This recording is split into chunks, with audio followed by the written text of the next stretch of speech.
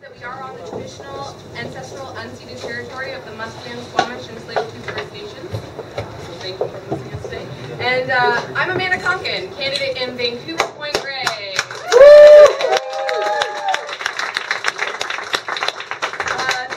Thank you all for coming here. So many green people in this green room. It's wonderful. So the energy of supporters to come in last minute to cheer us all on and see all the Vancouver candidates is just so wonderful. So thank you so much for being here. This campaign is all about you and about the supporters that want to see some change we can count on. Yeah. You can see the momentum everywhere, and of course, after Mr. Dr. Andrew Weaver's wonderful performance at our leadership debate, we definitely see this change happening, and we can see it in the polls, and we can see it at the doorsteps, we can see it everywhere. So I want to thank you all for being here and being a part of that momentum with us. So thank you so much for being here today. I'd like to thank Jerry Kroll, our candidate for Vancouver Mount Pleasant, for hosting us here.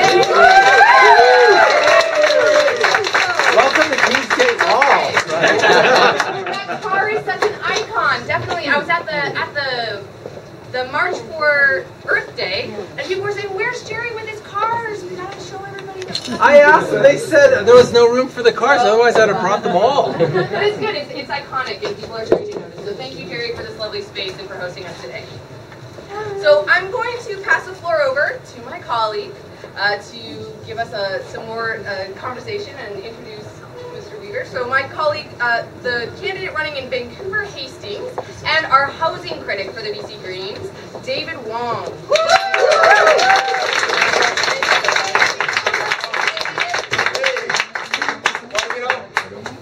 I had a plan to talk about a plan, think about it, I'm talking about it, you know? I can't remember what to say. But I gotta admit, before all this started, I was a little nervous, and I still am, but I'm a family now. This is all family. I want to talk about what happened in January. It was raining, there was a little parade down Chinatown for the New Year's parade, and I was hooked up with this gentleman here from Victoria, some professor, you know, we all think about these professors.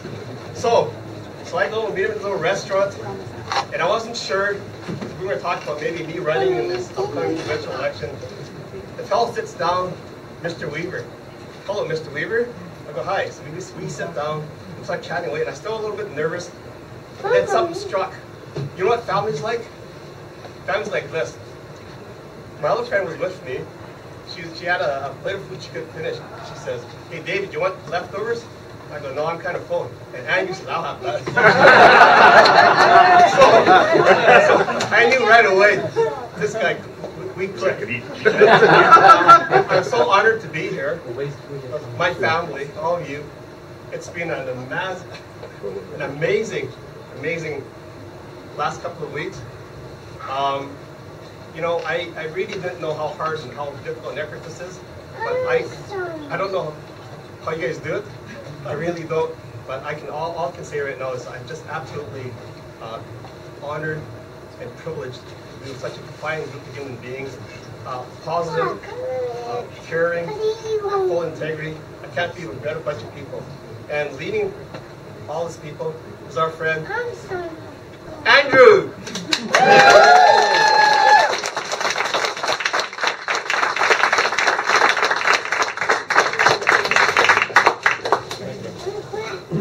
Before I start, listen, this is the third time I've seen an introduction, and it's pretty clear to me that in the face of all three, you beat. That's pretty exciting. So thanks everyone for coming. Thanks for the amazing candidates here, David, Simon, and Jackie, and I saw Michael and Jerry back there. Did I miss anybody? Oh yes, sorry, James and Eric and Louise. I'm just nearby here. So yeah, sorry. It's exciting. I want to start by saying that I have a plan. I have a plan to come up with a plan to have a plan. Okay. Correct. That was the highlight for me of that debate, which I think has actually worked out well. And I know that because over the last 24 hours, we've had hundreds of new people donate to the party who have never donated before. And that's really exciting. Yeah.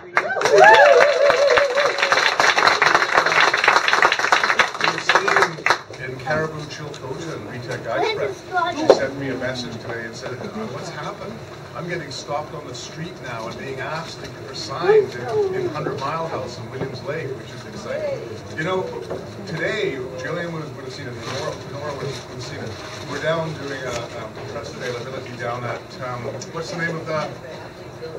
Yeah, I forget the actual name, Creekside Community Center.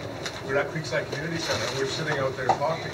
And person after person after person was going by, and this hasn't happened before in Vancouver, saying, hey, hi, go Greens, that kind of, because they recognized who I was. And we knew that that was a barrier, is that people didn't know who to be, or they didn't know who I was. And now they're actually beginning to actually take it serious. Look, we just did a debate, Jillian and I, with the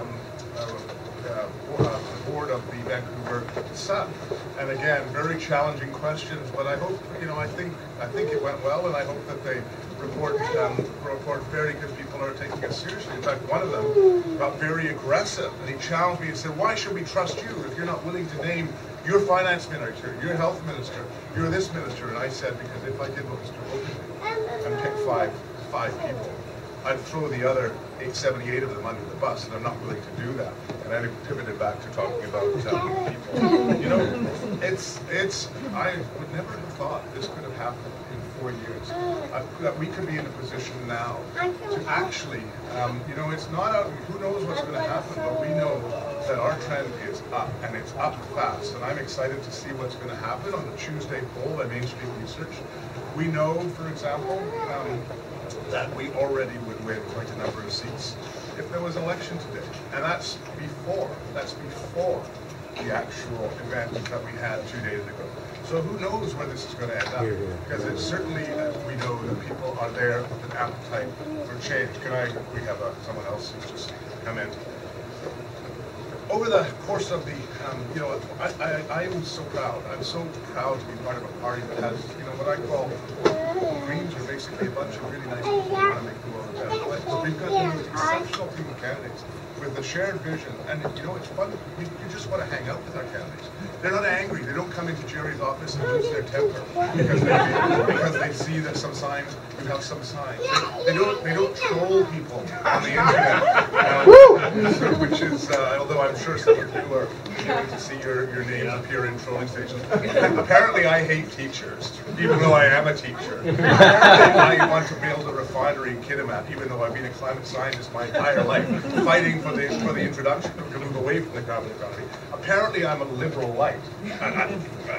So much things, apparently I am this and that. And it's, you know, that's what we get in a campaign, but, you know, we're staying high road. We just have to let Mr. Horgan show himself, lose his temper yet again, and we realize that he's not a leader. Mr. Horgan is not a leader, and people see he's not a leader. And they want this car to go, and that is our opportunity. That's growing. You know, one of the things that I've been saying, we've all been saying as candidates, is that it's really important for us to reclaim our democracy. Reclaim our democracy so that we can actually put people's interests first. And again, just today, a fellow from George contacted me and said, you know, I've never thought of voting for Green. Never in my life would I thought of voting for Green. But I need to help you, because for the first time, I've actually heard somebody, a politician, saying the same thing I've been saying. We need to reclaim our democracy. So we're getting support happening in Prince George. And that's, you know, again, coming back to evidence-based decision-making. Desperate for it in this government. And today I had an email from somebody in Kelowna, but we're surging in support with an outstanding candidate, you know, Shaw. And what the candidate said there is, he said, I didn't think I would. This is a rural area. He's a hunter who you know, is just a regular guy who works. He's a laborer. And he said, you know, I never thought I'd do this, but I like the message. I like the fact you're talking about evidence. I like the fact that I'm voting Green, and this is in Kelowna. So this excitement is actually building across the province. That's why I'm heading up Island tomorrow. I'm going to Kelowna and Kamloops. After that to Nelson Creston, because we're surging in many, many places. You know, British Columbians recognize too that this growing disparity between those who have and those who haven't needs to stop. And they don't trust the BC Liberals, who be putting their corporate donors first and foremost to deal with it. And they don't trust the BC NDP, who put their big labour union donors forward to deal with it. Today, we visited a tent city that was popping up. I don't know whether it's in the news yet, but a new tent city is emerging was that in downtown East Side, Mount Pleasant, Gillian, or was that in, it is in Mount Pleasant? Because it was near the border, I think. I got disoriented in Vancouver. And yet another tent city, and you know, the commentary there. What sort of society are we when we don't actually recognize that so many vulnerable people are falling through the cracks? Since the disparity continues to grow between those who have and those who haven't, that's not a healthy society, which is why, you know, as British Columbians see the growing anxiety about inequality in the years ahead, they're coming to us and saying help, because we don't trust these other parties. You know, over the last 16 years, the BC NDP have had a chance to inspire people. They've had a chance after chance after chance to inspire people with a vision that people can get behind. The best they can come up with is we're going to be better than BC. And as I said, I think 3 times in the debate, better than really bad is still just bad. You know, it's not inspiring. And so we will hear on the doorstep, you will hear from people that a vote for the Green is a vote for the Liberals. Well, the answer to that is simple. Fully 45% of British Columbians don't even bother to vote because it's a partisan vote for houses. Neither of you inspire me. And we also know that in the last election, the BC Liberals won with less than 25% of registered voters. That's the sad state of our democracy. We also know that there's a ton of people who vote NDP, not because they like what they stand for, because they hate the Liberals. And a ton of people vote Liberal, not because they like what they stand for, but they hate the NDP. And they'll never vote opposite. But we are giving, finally, and it's so refreshing to be with such amazing candidates, we're giving British Columbians something to vote for instead of something to vote against. BC Liberals will argue that they're staying the course. You know, I don't know how many of you saw the debate, but I almost went into a trap. Jobs. It was like ridiculous. Every answer was jobs, fear-mongering. But again, you know, the evidence is clear. She has no credibility on Trump, no credibility on the economy, no credibility on jobs, no credibility on doing what's right for people, and no credibility for putting people first and foremost in the decision making. You know, our platform, which is being released, is inspiring many. It's inspiring many, and you're telling me to speak louder? Yeah. It's the end of the day, and I'm getting tired. Our platform is inspiring many because what we're doing is putting good public policy first and foremost, not political vote buying first and foremost.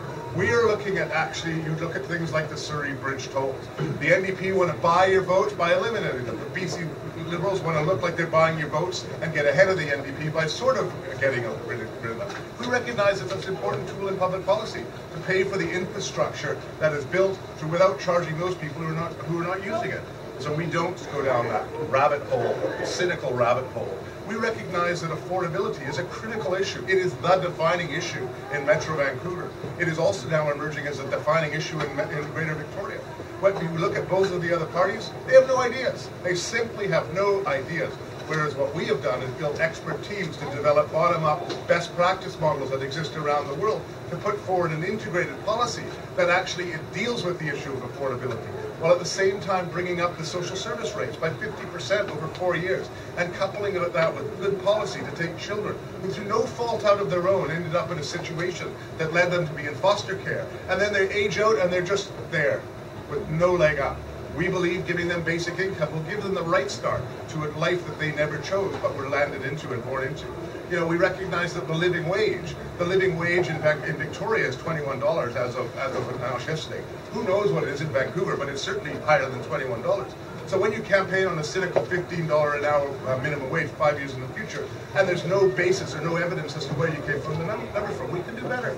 Which is why we're putting together a fair wage commission. A fair wage commission that would determine what the wage should be that the small business could actually accommodate, so that we could actually move towards increasing minimum wage at the same time as we move towards adopting the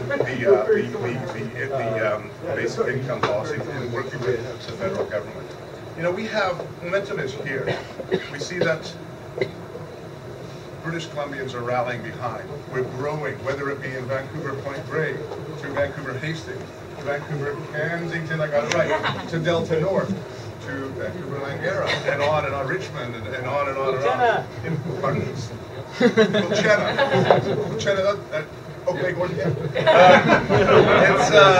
We have such an amazing team of people, realtors, we have scientists, we have CEOs of tech companies, community leaders, firefighters, we have small business owners from a diverse array. It's just really exciting.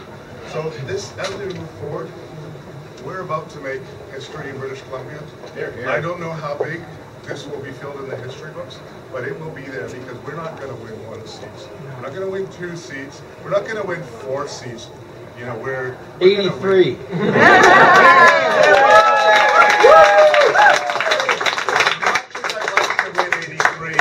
I'll take 44. 44 would be in a position. And again, it's game on in BC politics. Every pundit out there is saying the same thing. This election is unpredictable. The story for the election is us, the BC Greens. We are the story. This is before us. Just continue doing what you're doing.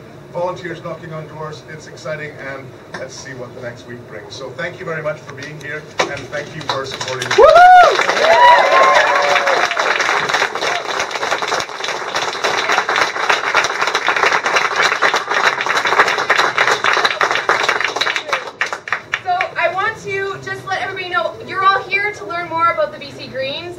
The Vancouver ridings, there's 11 Vancouver Central ridings and so many more out in the Lower Mainland. So we have a ton of great candidates here today. So you have an opportunity to get right from their mouths to your ears what they are standing for and why they're running in this election. So you've already been introduced to David Wong, and David is in Vancouver at Hastings. So if that's your riding, we can talk to David. Vancouver Hastings. And Jerry Kroll, whose office is hosting us again in Vancouver Mount Pleasant. So if you're in Vancouver Mount Pleasant, you can go talk to Jerry. We also have Louise Boutin. Is it Boutin or Boutin? Boutin. Boutin. So Louise Boutin in Vancouver Fairview. That's right next to me. So right next to me. We also have Eric Pololak.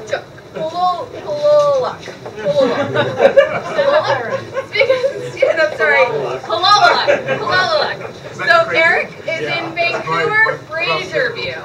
So Vancouver Fraserview, Eric. And then another one of my neighbor ridings. So we have Michael Barkowski. Is that right? Barkowski in Vancouver Kilchina. So Kilchina, Michael, give him a round of applause.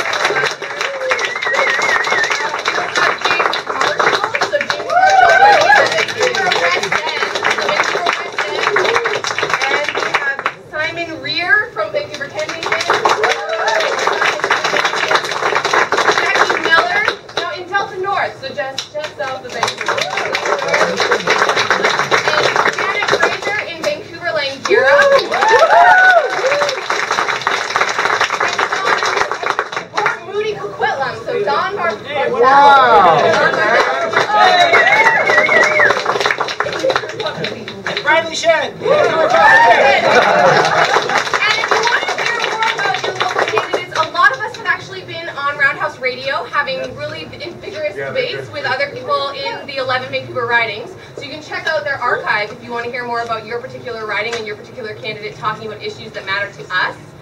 So you can check that out. And also, I want to just give one more big round of applause for all of the candidates here. I think everybody's up here now, right? Look at all of us. We're here.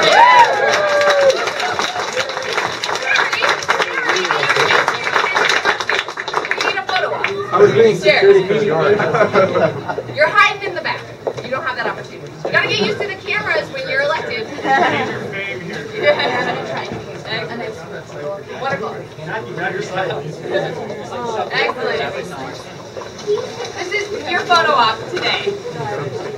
So once again, all of the candidates here today in Vancouver for the BC Greens changing the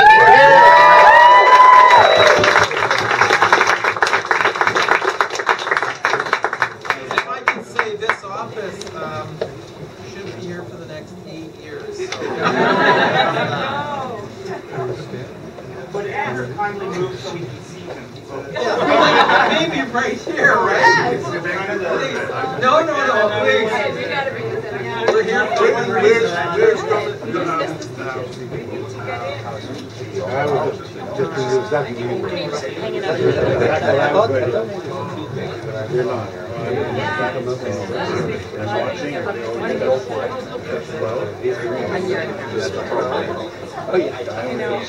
So while we're all here, I'm collecting buttons for people in Victoria. So if I haven't got your button yet, Bradley, nice. You got any other buttons?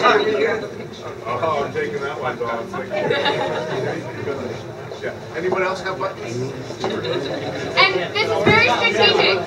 The food is closest to the candidates. So if you want food, you gotta come talk to us. Come have some food, come talk to us, stick around, grab some pins, grab some brochures.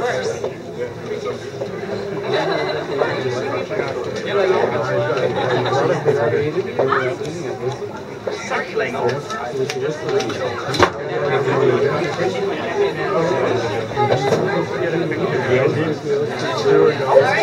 Thank you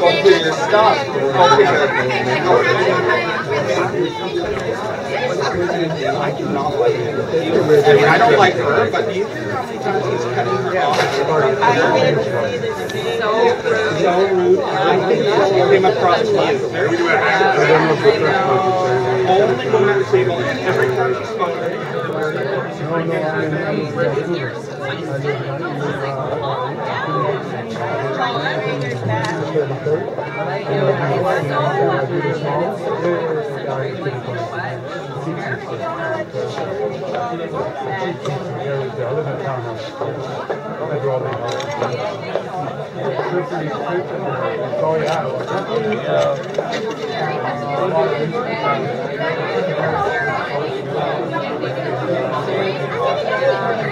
very tired hearing you.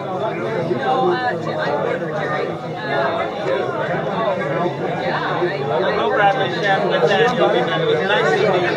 You too.